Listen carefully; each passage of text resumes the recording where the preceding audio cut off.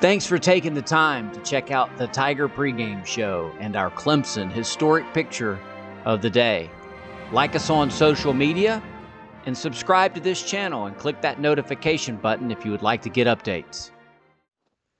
Today's photos are from the week of October the 27th, 1973, as Clemson prepared to take on NC State inside of Death Valley.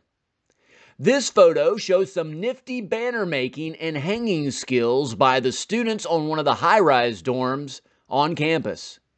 As you can see, the banner took up 3 floors, and I'm still not sure how the students were able to get it hung there based on this picture. The lead up to the game was to be in vain as the Tigers fell 29-6 to the Wolfpack. The star of the 1973 season was a young man that would go on to have a fabulous career in the NFL. Benny Cunningham led the Tigers in 1973 and would go on to play for the Pittsburgh Steelers during their dominant run in the 1970s. Benny stopped by the Tiger Pregame show in November of 2011 for a segment prior to the South Carolina game that night. This photo is of Benny on the show with me in 2011 prior to his passing in 2018.